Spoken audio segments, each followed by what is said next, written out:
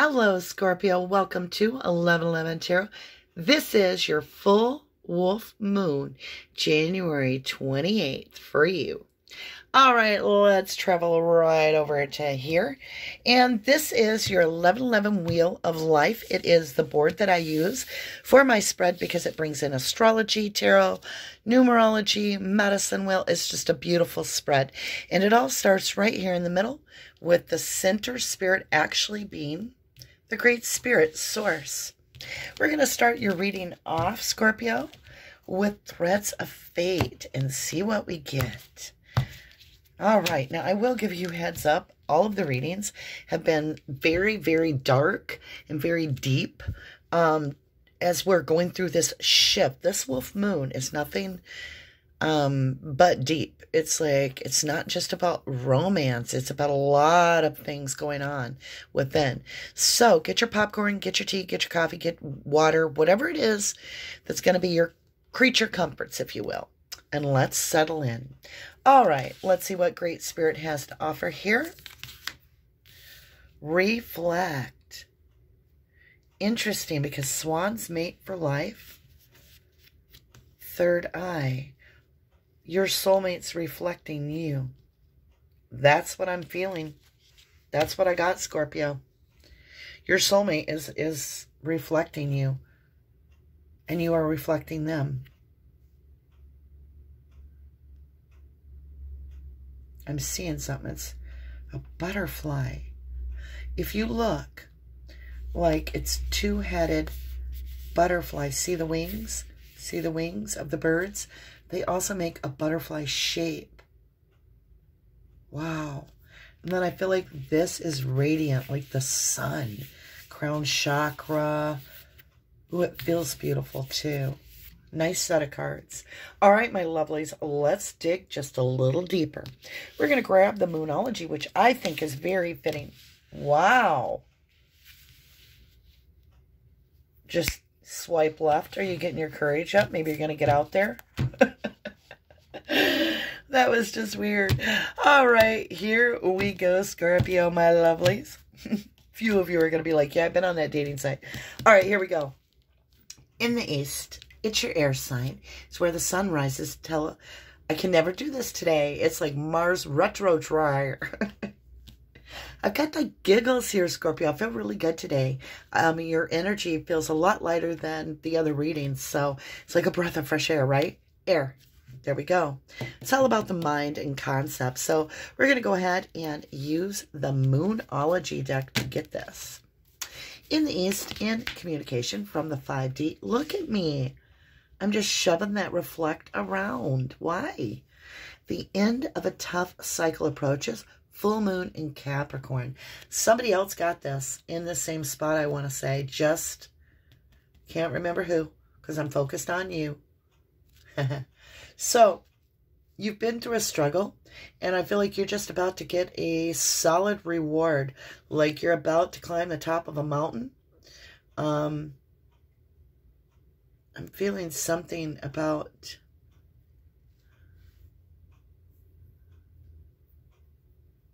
a celebration, something big, something hidden that you don't even see coming. We may not see it here. It's like top secret. Somebody else I had that feeling with in the very beginning of my reads might have been an air sign. There's something top secret coming in. I don't know what that means, but it may resonate with you, or it may be in your future, so you don't know and something's going to surprise you. South Node, your Earth realm, what's going on now? Balance, spirituality, and practicality, full moon in Pisces. Again, we have this twin reflection. So right above it, we have the twin swans, and now we have the twin goldfish. I feel like you're calling in your partner, and I think they're mirroring you. Could be Pisces, maybe a Pisces in your chart. Maybe they do. Doesn't have to be. Piscean energy, which is all about the unseen realm, what you don't see coming. So you definitely need to be participating in the mundane, getting yourself correctly aligned with things that serve you for your higher purpose, as well as making some spiritual choices for yourself in your life, right? That's what the card's saying. We're going to move up here in the west. It is the fire. And this is all about what our ancestors are communicating from their hearts to us. You and your loved ones are safe. New moon in Cancer. Sister fellow water sign. Cancer is all about the fourth house. And this is the crab. Think of the snail in the shell. Yeah. Like your foundation is safe right now. You are being very protected by the divine. So that's a beautiful feeling. Let's move ahead to our North Node water sign. It's all about our spiritual success. Now we have Sagittarius energy entering, which is about our ninth house. It's philosophy, and luck is on your side. You don't realize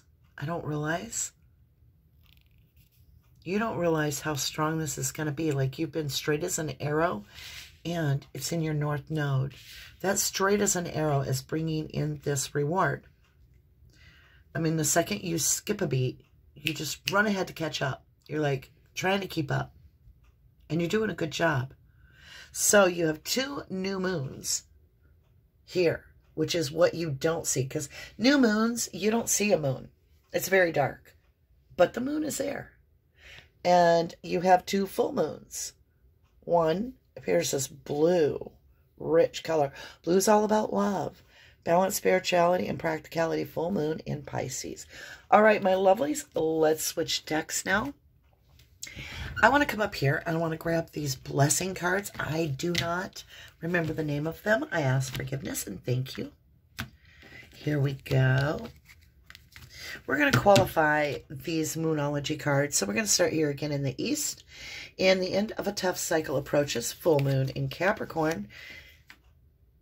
Damn, Scorpio, like your ancestors are dancing and celebrating. This isn't just a tough cycle. This is a completed event, like generational healing. And you can see the celebrations coming in. Wow. That's what's being communicated from the 5D, because it's all in the mind and concept. Let's clarify this balanced spirituality with this full moon in Pisces. Blessings, rainbows. That's incredible. A rainbow is a promise that's made by the divine. Balance your spirituality and practicality. In other words, strengthen your faith. That what you put out there to the universe is what you're going to get. And just enjoy what you have and be grateful. That's how you balance things. I am in love with your reading, Scorpio. Okay, we're going to come up here. You and your loved ones are safe. Volcano. Volatility. How do I say that? Volatility? Yeah. Something's going to explode. Just know you're safe. Huh. You're going to have a tower moment, my love. You and your loved ones are safe. Even though it feels like everything went to hell, or it's about to, it's going to come back together. Because this brings in, this lava flows down, it cools off. And then if you ever look at a mountain that has lava had run down it, it clears a new path and it brings in this lush abundance. There's someone up here. I see people. There's a man sitting with his back on the bed. I'm trying to get it so you can see. There we go. That's about as good as I'm going to get it. Okay? And there's a woman leaning on his shoulder.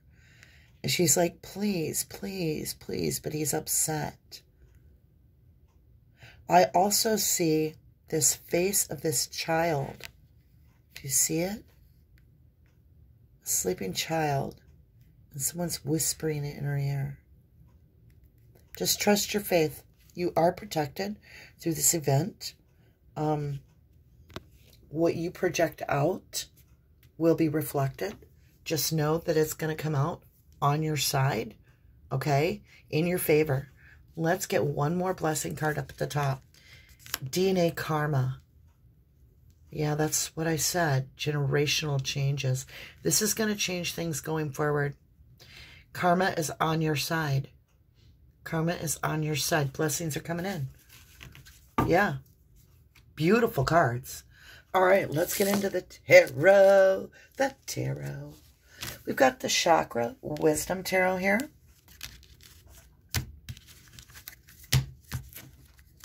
Get your energy entwined. In case I haven't said it, all the decks have been pre-shuffled, pre-smudged, as well as premeditated on.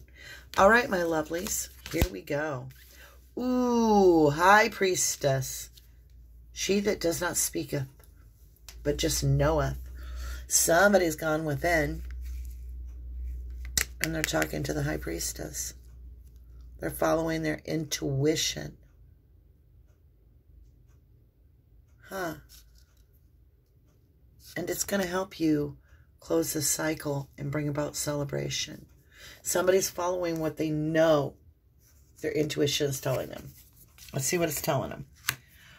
Whoa. Oh, yeah. Serious Cancer? No. I mean, I said Cancer. I meant Scorpio.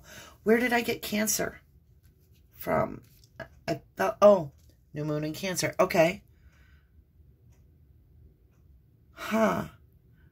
This is wish fulfillment in a way of like, it's still got that 1 cup missing, if you know what I mean. It's 9 cups on the table. It's a wish made. And you're following your intuition to see if this is your wish. You might feel like the ground rumble under your feet. Just know you're safe. If somebody does express their wish, but it's not yours, you are safe, okay? And you do have things coming out in your side, on your side, with luck. Alrighty, dighty, let's go ahead. And now we're going to work with the Tarot of the Celtic Berries. Absolutely beautiful deck, by the way. Beautiful, beautiful. And we're going to do some clarification here that's going to help us understand things a lot better. Let's make some room here.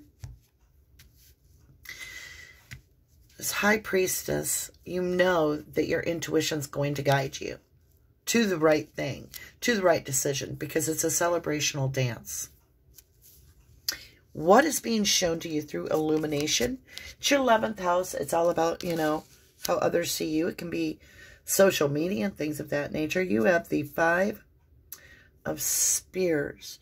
So, excuse me, a lot of push and pull. Look, he's got his foot on his knee, but they're not swords. Nobody's getting hurt. And look at the kitty cat. What is the kitty cat thinking?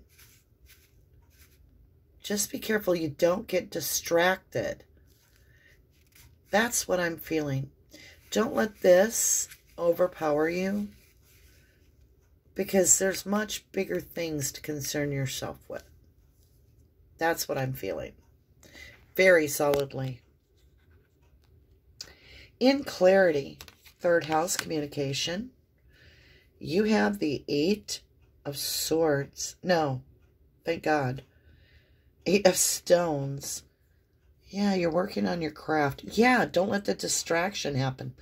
That's what this feels like, that it's being illuminated. It's like, don't get distracted on this social media or how others see you, or if you're interacting with people enough, because right now is a time for you. In clarity, it's being shown to you. This is all about self-work, Cancer. I said it again. Scorpio, you're going to hate me if I keep this up. There has got to be something to do with another water sign in your chart, possibly a Cancer. Could be it's in your natal chart or somebody that's going to come across your path. I know I'm talking about Scorpio. Look at these tiny little red shoes. There's something about those red shoes. Might be something about the color red. I'm not sure. He's cleaning his glasses and starting to work with all his tools. And he's building his product up so that he can get some stability in his life. Beautiful. And that's a clarity. Stay on what your task is. Whatever project you're working on or whatever you're doing, even if it's self-work or if it's actual products or you're starting a new business, whatever it is, you're being clarified here to continue your work with this 8 of stones. Wisdom here.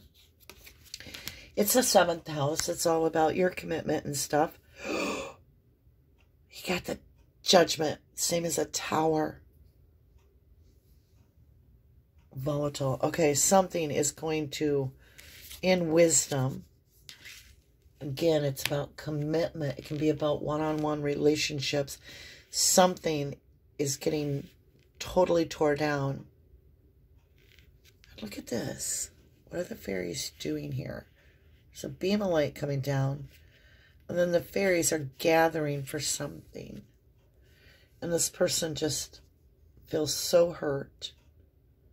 And like they can't do anymore. Like they took their armor off. The battle is over. They put their shield down. And they put their helmet down. You need to ask for guidance. Inner guidance. That's the wisdom. Because he put down his shield. He put down his helmet. He put down his sword. It's like he's giving up. And that's not what we're doing here. This is where we get a fresh start. Okay, Cancer? No! Oh, my God. Scorpio, let's go on record that there may be a Cancer crossing your path. Because I can feel Cancerian energy all over this read, Scorpio. Forgive me. Forgive me. Forgive me. Love, it's your 10th house. Here we go, Scorpio. Knight of Swords. In love, 10th house. All about your life path. Don't let the devil run away with your head. Because this knight is the dark pony that has no head. He carries it right there. The skull. Those red eyes. Yeah. So you have this Tower moment. And then somebody comes in. And I think this is a lot to do with somebody that self-sabotages themselves out of love. Like they let themselves get in their head. Let the devil get away with their head. And they just overanalyze something to the point they don't rely on feelings. And this is the lightning pony. In and out. They don't really stick around to feel that much because they do have emotions. It's in there. They just don't stick around to indulge that much. Trust. Here we go. 2nd house, about your material wealth. Well, good news. You got the 6 of Swords. You're moving to calmer ground. This guy's leaving work. You have these beautiful little fairies up here with this ribbon, this golden ribbon, dropping off this magical wand, right? So you're being given some seriously good tools here, and you are moving forward. You can trust that it's coming along, and you're going to move to a lot calmer position in life, which is a beautiful. Let's move over just camera a little bit to growth. 6th house, all about your health, mental, emotional, and physical. You have the devil. Devil. Yeah, don't let the devil run away with your head. And then in growth, we have this toxicity note. Could be Capricorn, but I really do feel this is your health too. So I do believe it's time to seriously look at some detoxification. Get some exercise, fresh air, some water. Take care of yourself as well as look around you and see what you need to truly cut out. See, this is a spell of protection on this rock. That's what I feel. So I believe that's really important. That protection could be what this means. You and your loved ones are safe. You might have a devil energy, somebody very toxic, crossing your path and you've outgrown them. Because it is in that position. But do take heed on your health. because it's your 6th house, and that is all about taking care of yourself, really taking care of you. All right, here we go. Material and physical realm. Ready, Eddie, Eddie. Here we go. Introspection. This is Sagittarian energy. Jupiter, expansive, you know, making something intensified, if you will, and much bigger. And it's all about wisdom when it comes into that. And it's your ninth house. It's introspection. 9th house is about philosophy. 9 of Cups. So, Scorpio. Nothing new, right? This is toxic, but it's my wish fulfillment. In the past, it was your wish fulfillment. You have 9 of Cups twice. You continue to make this wish. And I feel like you never quite achieve it, because on my channel, intuitively, it's not 10 cups. It's not the complete set. We're missing a cup. So this is making a wish and not necessarily receiving the wish. And you've got it twice, doubled up right here, one on top of the other, two different decks. And I feel in introspect, you feel like there was quite an imbalance. You didn't see how something would work. There was a mirror on the table, or a fork. Oh, a fork. Somebody got fat and somebody got the leftovers. And that really bothered you, Scorpio. It really did. I've got to remember I'm holding a camera. Lordy, I just get so comfortable with you guys. And I forget that I'm actually recording this for you and that you're not right here with me.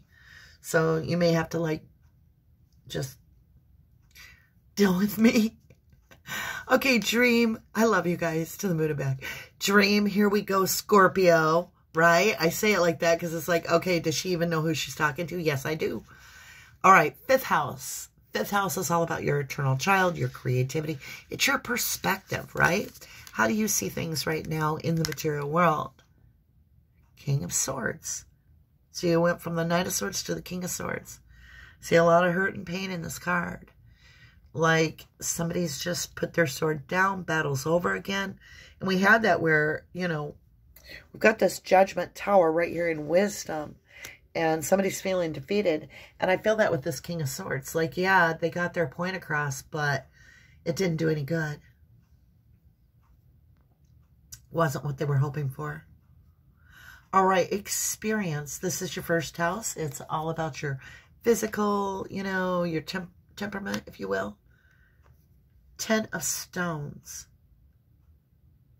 You are making the choice. This wish didn't work out. It brought you this perspective of it was no good.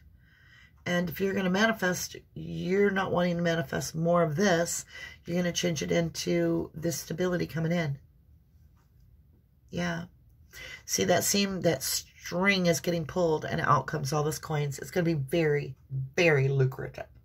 Think about it. You've got luck on your side and you have a leprechaun with his money bag and there's a rip in it and he's trying to pull it by a string.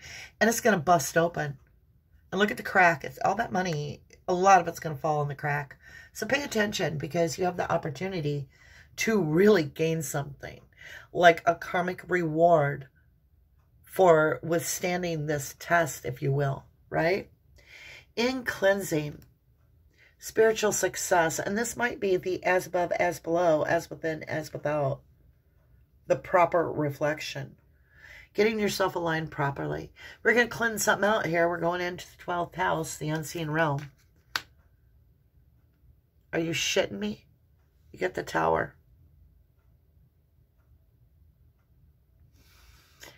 It's being cleansed. That's good news.